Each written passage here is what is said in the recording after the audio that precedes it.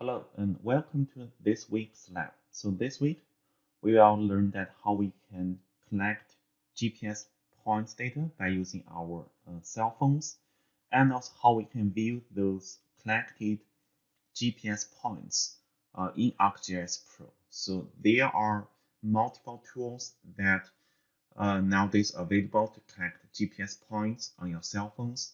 The one that I'm using is called OsmAnd, which is a free app that you can download on your Android phones or iPhones or the other type of devices.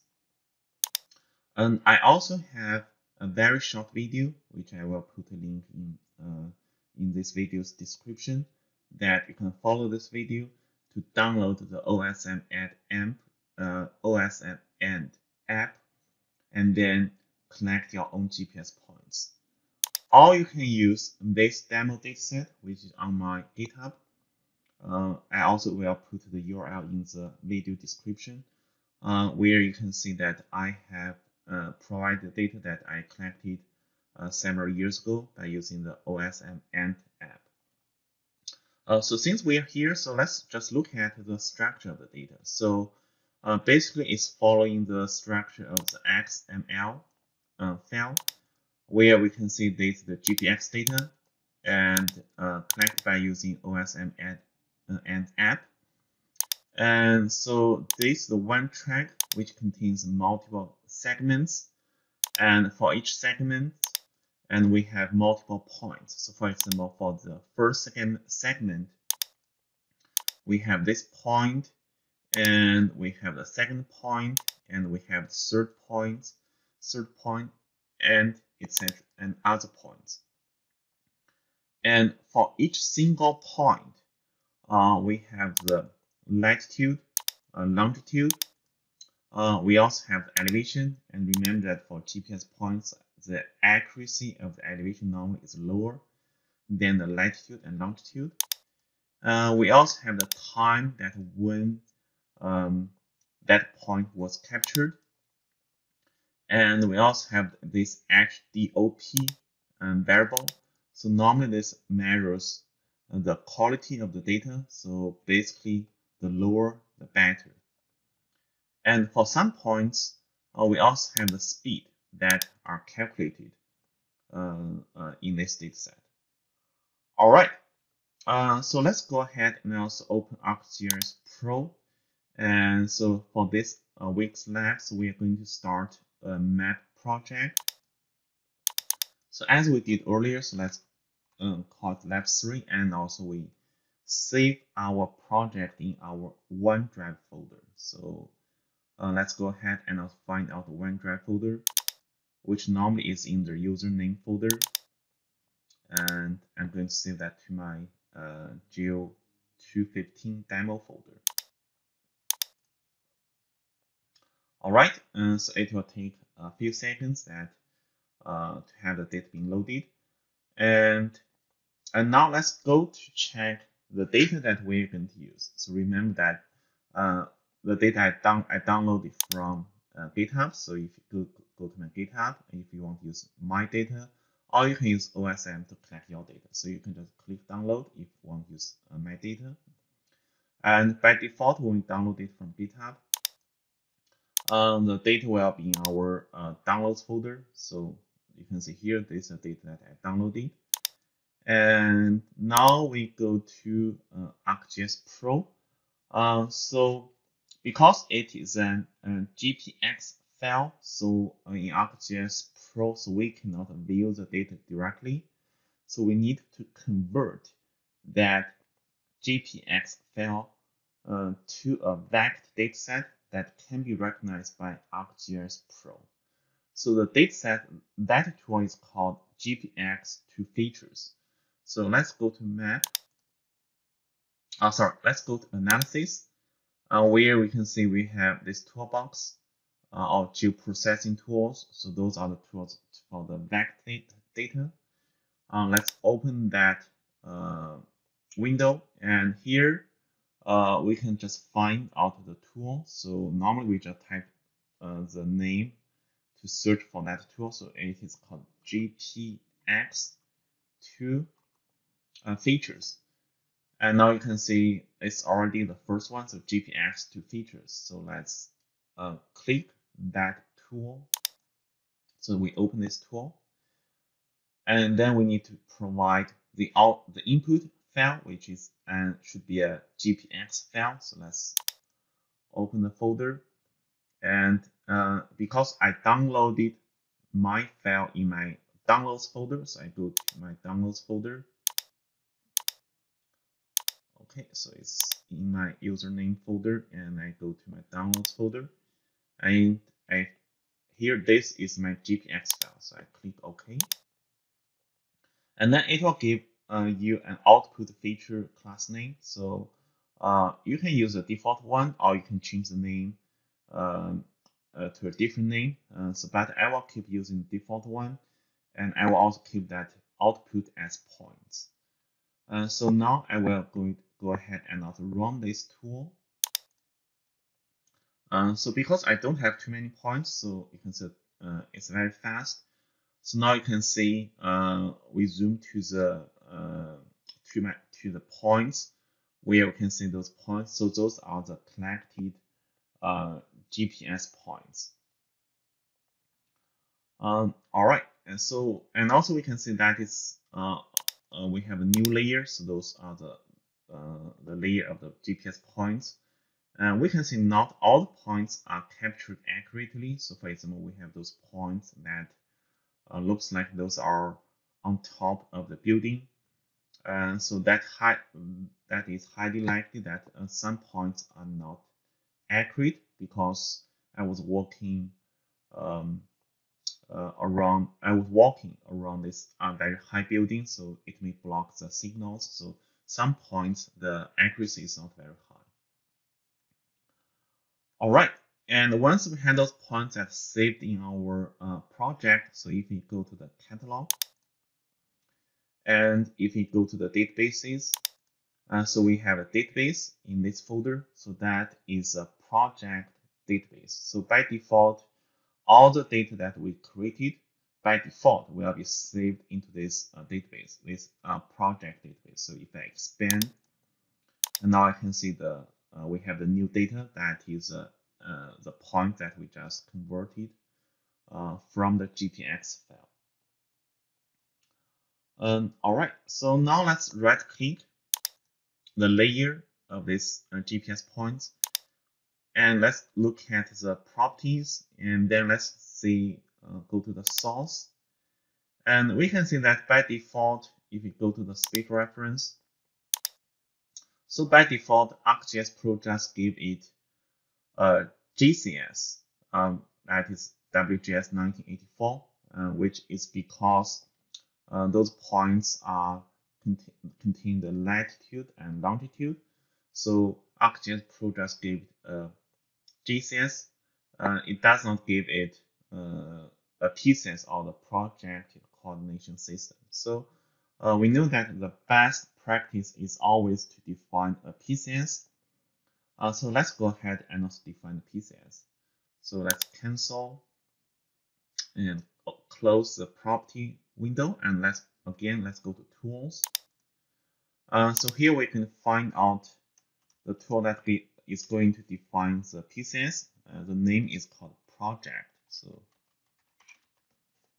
you can see project will project spatial data from one coordination system to another. So let's open that tool. So now again we can provide input data. So if you click this drop-down list, you can see that our existing GPS points are here. So let's just go ahead and use that one. And also the output. So you can see ArcGIS Pro again gave us a default output name. So you can keep using that default name. And now since we're going to give it a new PCS, so ArcGIS Pro is asking, okay, so what is the output coordinate system? So let's click this globe icon, and we're going to select PCS that for our dataset. So we're going to choose a projected coordinate system, where you can see we have a lot of options. So as we said during the lecture, so the most popular system that I'm using, one is the state plane system, so that if your data is within the United States, and you can choose that one, or you can use the UTM. Okay, so for today's class, so you can choose either of them, so either state plane or UTM, since my GPS points are collected in Virginia, Harrisonburg, Virginia, so I can choose either of them. So let's say I want to use the state plane, and I'm going to use let's say I'm going to use NAD 1983 meters. So I expand that folder, and I'm going to choose the Virginia. So I'll go down and also find out Virginia, a state plane for Virginia. And we can say for Virginia, we have the Virginia North and the Virginia South. So because Harrisonburg is in the north part, so I will choose Virginia North, and I will click OK. Okay, so now you can see we're going to define the new PCS, which is state plane Virginia North. Again, that is really big because my GPS point is located in Virginia. If your data is collected in a different location, you may choose UTM, or you may choose a different state plane system. All right, so now let's just run it. And again, this will be super fast. So now we can see we have another layer that on top of our existing layer, so which this one is projected. So if we go ahead and also check the properties, if we go to source and also spatial reference, and now we can see for this dataset we do have the PCS, which is the one that we defined earlier. All right, so let's remove this unprojected system. And again, so if you are curious, you can go ahead and also go to catalog. And now you can see we have our second data, which is the projected GPS points, now in our project database.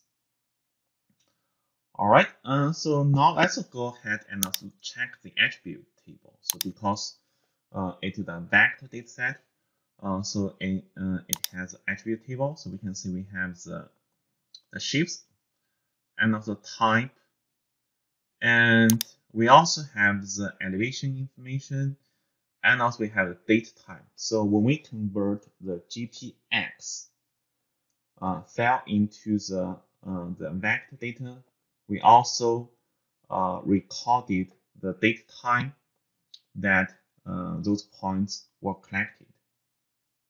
Okay. So if you recall that in the original data file, in the GPX file, so we have the date time that those points were collected. And once after we converted the files into ArcGIS Pro, we also have this date time, which means that we are able to filter those points by using the time. So to do that, let's right click the properties of this the GPS points, and then let's go to time. Okay, so time,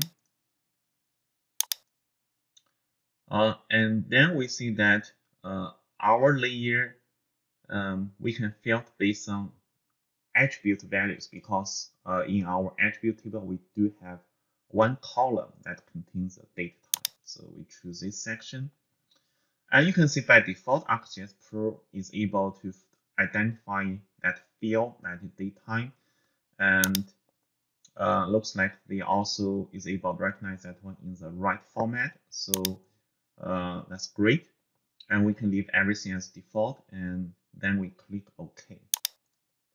Okay, so once we enabled the time, or we see that filter the point based on time, we will be able to see this time bar. Okay, and if we click run, and now you can see that the points, we are now viewing the point at a different time period. So you can see that the direction that I was walking around our building and then stop there. Okay, so we are able to view those points at different time period. We also have this time tool, so where if you open that and you're able to change the start time, the end time, and also speed, etc. To view those points. All right. So if you want disable the time, so you can just simply click this button, so that will disable time. All right.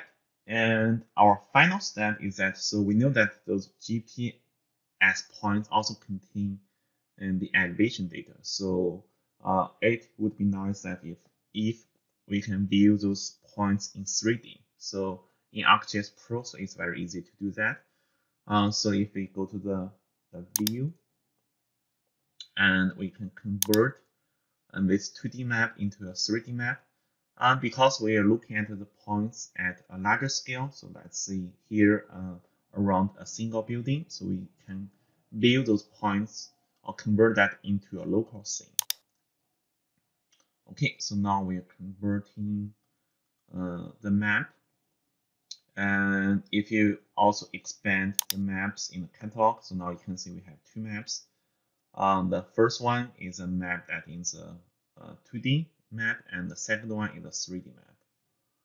All right, so let's zoom out, and you can see we have all the points. Remember that if you cannot see all the points, you can go to time and also disable the time. Then you will be able to see all the points. And so as we did in the previous lab, so let's click this middle ring, so we can see that in the 3D. So you can see some points disappear. So if you want to see all the points, so you may want to uncheck some of those layers. Okay, and now you are able to see all the points. Okay, so that is to view those GPS points in the 3D.